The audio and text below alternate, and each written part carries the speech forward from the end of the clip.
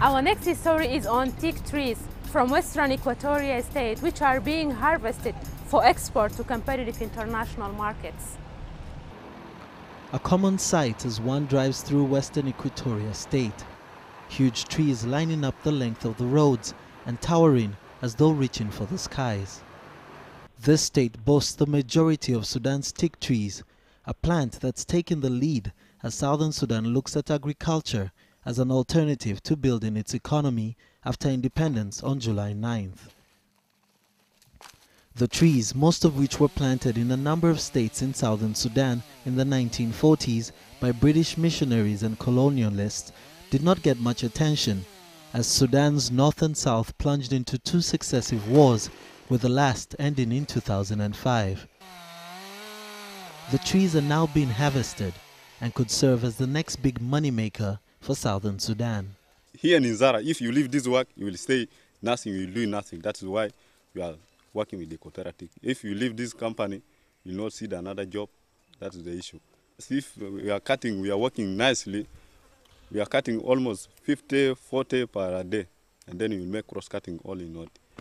Yeah. If the machine is okay, it is 6 and something we are going to cut the trees. One company already cashing in on the cash crop is the Norwegian and British-owned Equitoria-Teak company. They set up operations in 2007 in Western Equitoria, and by 2009 they had exported their first high-quality teak to compete with other world markets. The teak found in Sudan is believed to have originated from Burma. It is known for its durability and ability to withstand the elements. It is resistant to insects and water damage and is mostly used for the building of ships and expensive outdoor furniture. In Africa, other teak plantations can be found in Benin, Cameroon, Ghana, Nigeria, Zambia, and Zimbabwe. But the quality found in Sudan is said to be far superior. The soil and climate conditions in the south are perfect for the growing of teak. After 10 years, a teak tree can grow up to about 18 meters high, with a trunk diameter of between 18 to 20 centimeters. The longer it grows, the better the stock of wood. The Imborizanga Reserve is one of 5 plantations run by the Equitoria Company, totaling to about 2,100 hectares and providing much needed employment for the local community. These furrows you see here, we use rope to measure them, and then we are given the seeds. These are put in the water for 5 days. We then take it out of the water and put them in the nursery beds. 4 days later, you see the shoots start to germinate. We then take the hoe and sow the seeds in the furrow. Then cast the fertilizers. The young shoots are then covered with a little sun. After about 5 days, the shoots start to root.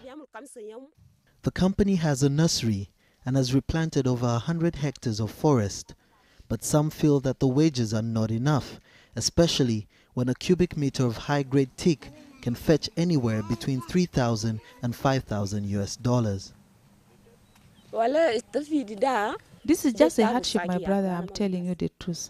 Somebody alone like me, no father, no husband, I told the whole day in this work and reach home at night. For this, you are paid like SDG 120. What if one had a child who is also in school? How would one pay school fees? I've toiled here for 4 years and I don't see anything that I did for myself. Within the contract, we says chance should be given to local community to empower them to get employment, to improve their technical ability to run the project, and then to have reasonable pay at the end of the day. This is part of the contract, and then they have to follow it. But if they fail to follow it, that will be a breach in the contract. Over the years, security has been a problem, with illegal logging of trees and LRA activity in the area. As a result, armed security is required for the company's loggers to carry out their work. After the trees are logged, They are loaded and transported to the company's sewing mill in Anzara. Here, trained personnel work with highly powered frame saws to cut and slice the lumber into precise sizes ready to be shipped. The machines used are so sensitive that the blades on the saws have to be resharpened after every 2 hours of use. When cut, the wood is then sorted according to different grades. After all the checks are made, it's ready to be shipped, destined for markets in Europe and the Far East. 100% of our products gets exported. And because of the export aspect, we face quite a number of challenges. Major challenges being logistics. We are 2 weeks travel away from port. So to export is obviously a time issue as well as a financial issue, so it's quite expensive.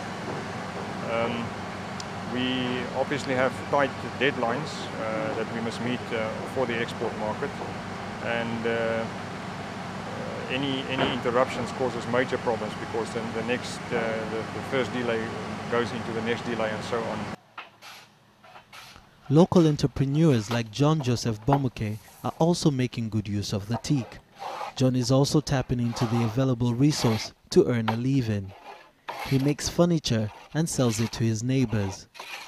He hopes to gain more from the factory, using the waste wood that doesn't meet export quality.